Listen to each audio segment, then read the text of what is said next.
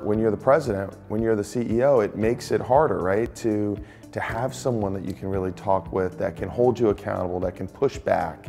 And so that's what coaching's allowed for me, both on the personal and on the business side of it. And so Tony, for me, has been that person. Has been kind of someone who is my accountability partner, who asks me questions, pushes me a little harder, and I think I've become a better leader as a result of that. I think the main thing that executive coaching has done is it's really helped me establish and focus on priorities. You know, business is complicated enough, and I think we tend to overcomplicate it, but by establishing what's important, both the business and with my family, it's been just a huge benefit to helping me focus on what's important and really where my time should be spent.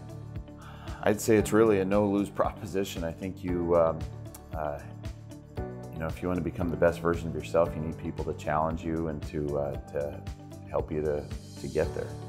I have increased my motivation, my energy level, my desires. Just overall, my life is changing. And most of all, this program has given me the opportunity to meet the best version of me. And I'm really falling in love with that girl.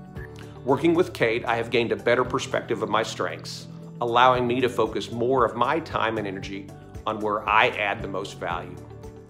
In our many conversations, we explored business and personal challenges. We discussed professional goals and personal dreams, all of which ended with me taking ownership and taking action.